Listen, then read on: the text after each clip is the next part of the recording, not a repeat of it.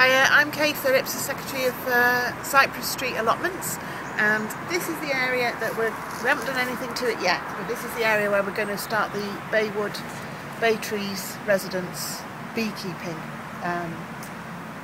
Project. So it looks a mess at the moment, but we're going to basically take all this out, and then we're going to have beehives here and a hedge around it on the four sides.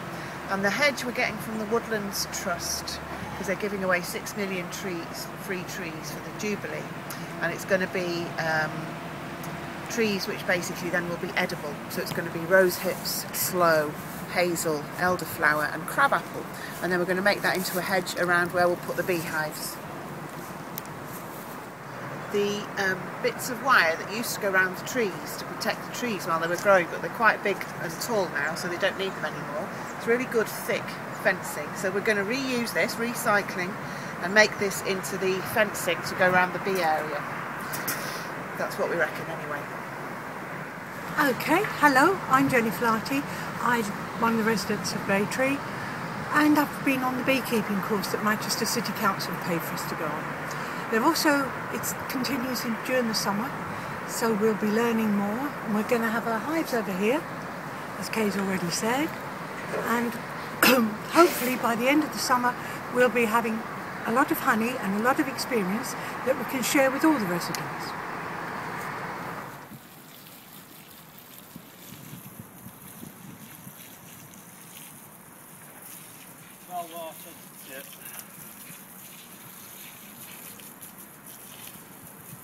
Georgia here on Ash Street now, because we're digging a border so we can put plants in that will have flowers that the bees will like.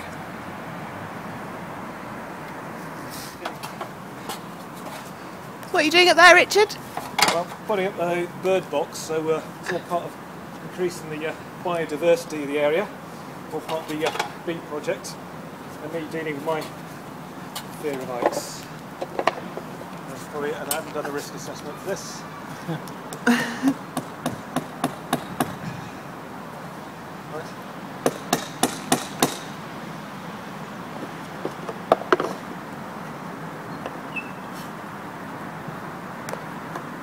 I'm going to do is wrap some wire around that as well, just so the oil doesn't try and throw a stone in it and knock it off. Yeah. Okay.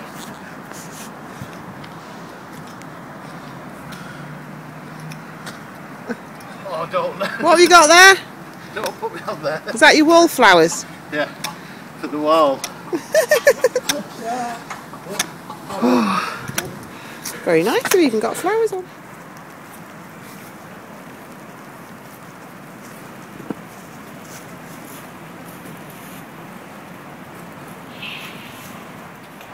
Well,